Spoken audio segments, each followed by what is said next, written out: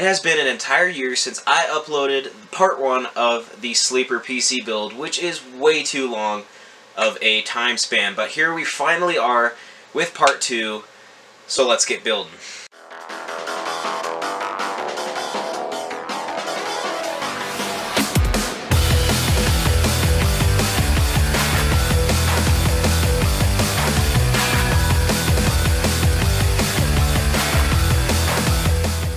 So just as a quick recap, we are building a Sleeper in this, great quality case. This was originally a Windows 98 system, I believe.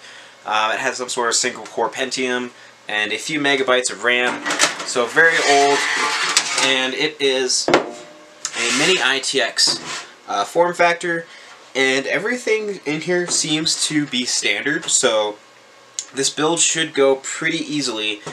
So I'm going to quick do a rundown of all the components that are going in this Sleeper. First of all, we have the AsRock H370M HDV motherboard. This is a mini ITX board, LGA 1151 socket. And to pair with that, we have an Intel Core i5-9400F.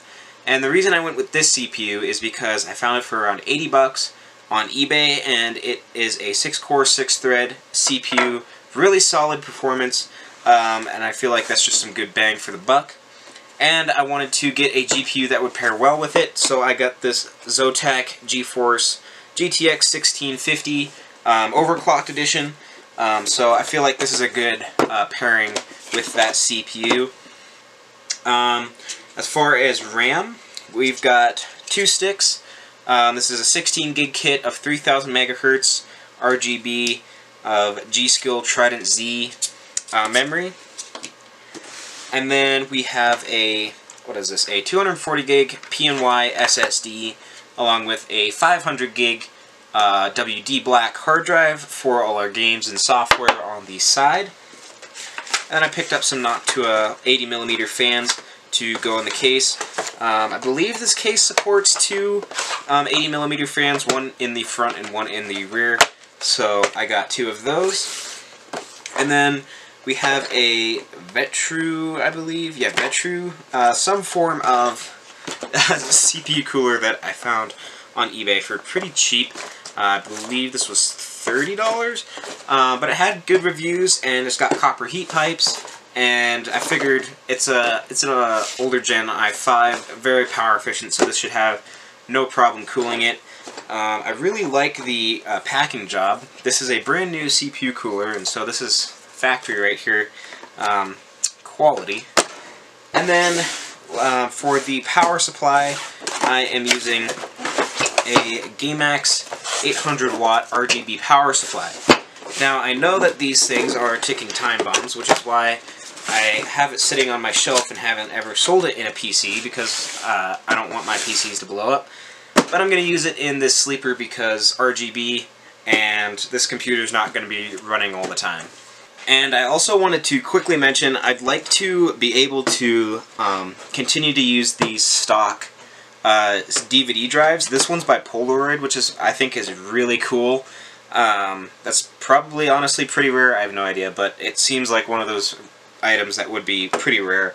So I'd like to keep that one, and then the original DVD drive as well as the original floppy disk drive. I think it would just really complete the Sleeper look, having all these old items kind of on the front of the case.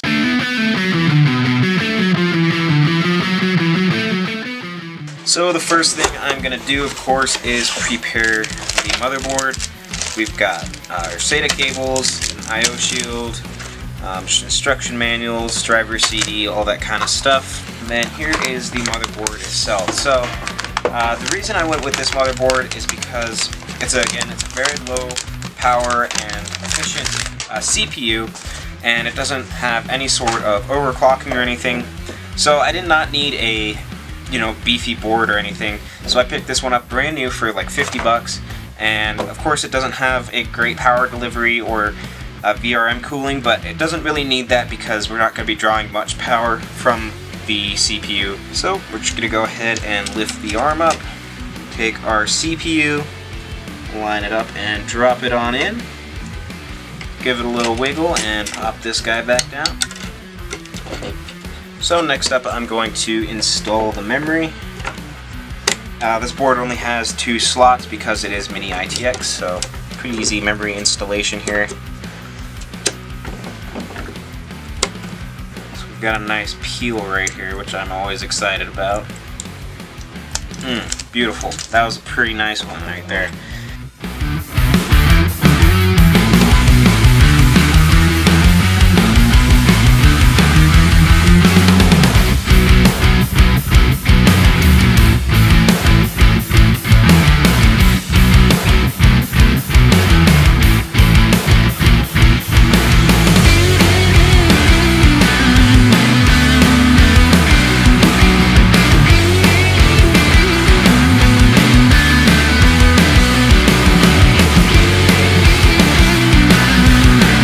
Other than the feeling that you're constantly going to break it when you're screwing the cooler on, not too bad.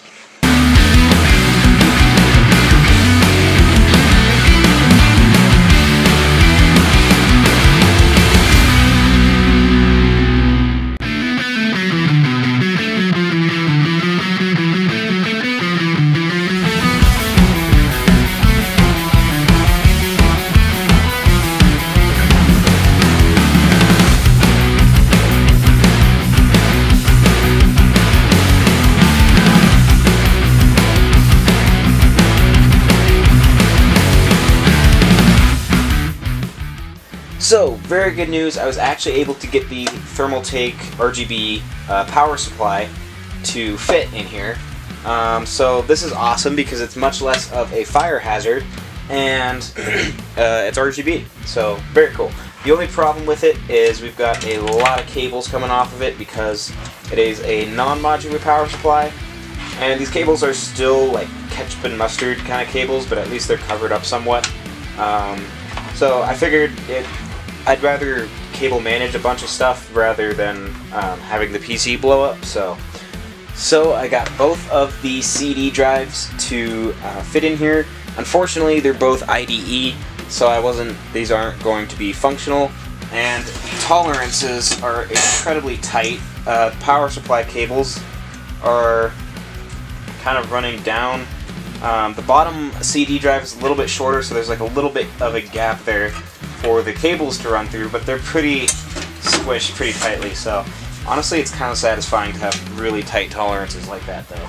In other bad news, unfortunately, the CPU cooler and the RAM are both too tall for the floppy disk drive to go in, and unfortunately this is also the hard drive mount, so I'm not 100% sure yet what I want to do with the hard drive and SSD, but I will figure that out along the way at some point.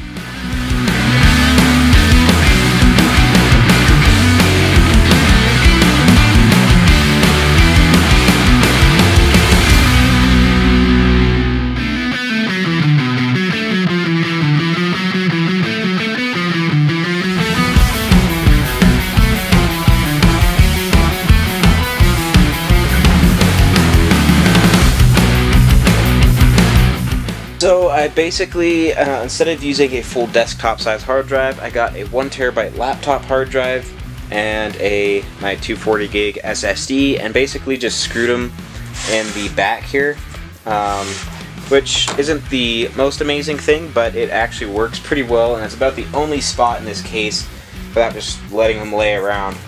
Also, the cable management isn't great, but it's honestly kind of the best I could do, is just to bunch everything up and shove it in there. It's not pretty. I don't really know what to do with all the cables because there's not really anywhere to go with them, and they don't fit behind the motherboard, of course, so not really sure what to do with those, but we are pretty much done building the sleeper.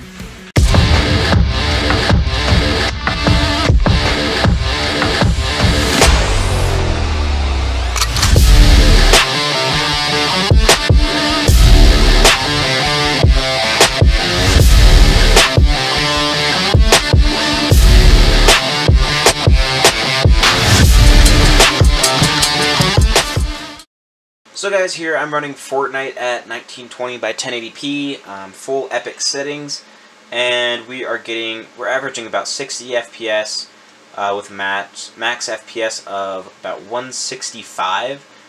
So it fluctuates a lot depending on where you are in the map, but we're averaging roughly 60 FPS, full epic settings and everything. It's running really good. We've got about 60 degrees Celsius on the GPU and about 50 degrees Celsius on the CPU. I also went ahead and ran a quick CPU-Z benchmark for the CPU. We've got 2554.5 on the multi-core and 461.5 on the single thread, which if we go to this benchmark graph for the i5-9400, that's roughly in line. Their score is 2,777 and 477 on single thread, so it's honestly, the numbers are pretty close. I'm also running a Unigen benchmark on 1080p medium settings. We've got the GPU at 100% pegged right now, and it's running at about, it's averaging 57.4, max FPS is 65, and everything's looking good. The temps are good. It's right around 55 to 60 degrees Celsius. It pretty much peaks at 60 degrees Celsius. So honestly, all the performance is looking really good on this PC. So guys, I hope you enjoyed this sleeper PC build. Honestly, this was a lot of fun, and I'd honestly like to do another one in the future sometime maybe. So I hope you guys enjoyed it. Thank you so much for watching, and I'll catch you guys in the next one.